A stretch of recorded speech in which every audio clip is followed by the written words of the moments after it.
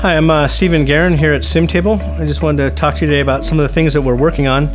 We're here in Santa Fe because we think it's kind of the world capital of simulation and kind of research called complex systems, founded by the Santa Fe Institute that was spun out of Los Alamos Labs in the early 80s. And in the 90s, as a group, we were kind of thinking, well, how can we apply this? And we're very interested in some of the complex problems that are facing our world now. We can address now with simulation, and a kind of simulation called agent-based modeling.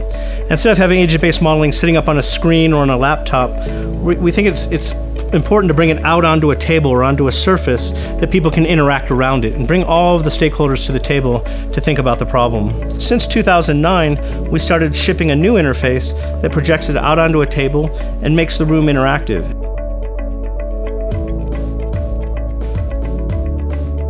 To me, that's very important, to get people to come to a shared surface, to a table, and interact and share possible solutions. The technology has kind of changed over the last couple of years, and we're very excited now to make it much more affordable. So we're very interested in what can you just do with a mobile phone.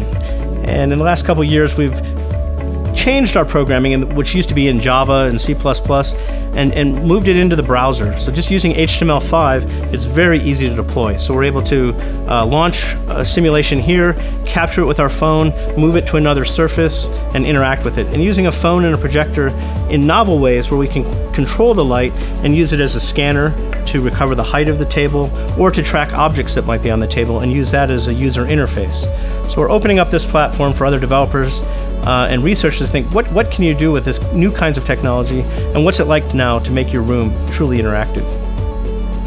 Because everything is in a browser, we don't really care about the operating system, and it just deploys. There's no installation of software. You don't have to worry about the IT giving you permissions or not. As long as you can open a browser, you can script the room.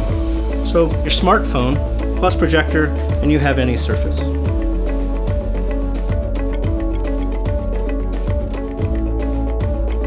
Since 2009, we've shipped over 60 tables for firefighters and emergency managers.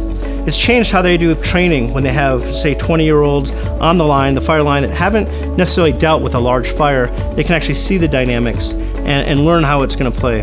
But we see many more applications for what we call now AnySurface technology. We think STEM education, kids can learn how to write these models that used to be something you had to be in graduate school with kind of complicated mathematics to write these models, but now it's something we can teach a sixth grader.